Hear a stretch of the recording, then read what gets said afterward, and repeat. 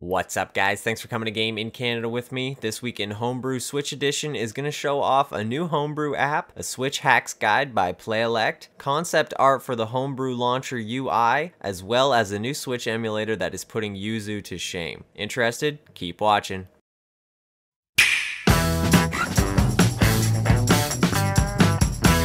First up, we're over on switch.hacks.guide. Now, this is a guide much like the 3ds.guide and the WiiU guide created by Plailect, and it is basically going to be the go-to for hacking your Switch. Currently, there isn't a ton of information on here, but you can go ahead and read over the state of Homebrew currently. And at the bottom of the page, you can go down to Get Started and go ahead and get started. Now, on the second page, there's even more stuff that you're going to want to read. But down here you can see, depending on what version you are on, there is different things that you can do. Basically, if you're on 1.0.0, then you're going to be the most likely to get custom firmware before anybody else. So what you're going to want to do is go ahead and block your updates. Now, if you're on 2.0.0 to 2.3.0, I guess you could potentially use the game cart to update to 3.0 and then use the Homebrew Launcher. If you happen to be higher than that, then again, you're going to want to block updates and wait for hacks to be released in the future. Shout out to Plailect for always being on top of the guide game.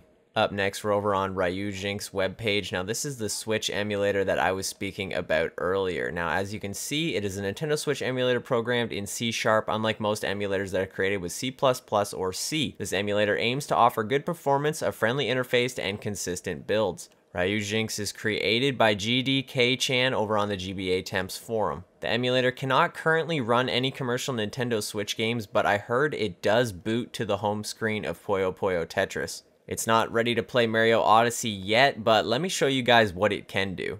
Over here on Simply Austin's YouTube page, go give him a subscribe and a thumbs up. Basically, he has a video where he is trying out Ryujinx on his PC using different Switch homebrew. Now, right here, you can see this is RetroArch playing the Picto-Core Drive. Now, I believe that is Sega Master System or Sega Game Gear. If I head over to my next tab, you can see here's Sonic 3 playing, and I'll just let him talk for a minute about it.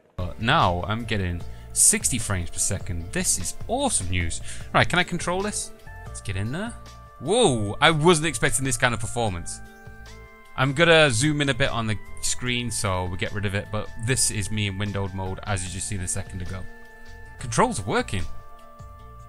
This is crazy. I was not expecting this. So as you can see, RetroArch is playing absolutely perfectly on this Switch emulator. If I head over to my next tab, you can see he's also got Pokemon Crystal going, absolutely running at 60 frames per second, perfectly fine. Up next, I'm going to show him playing Space Game, which I showed the other week on Yuzu, and as you can see, it is running 60 frames per second, whereas on Yuzu, it had maybe 10 frames at max.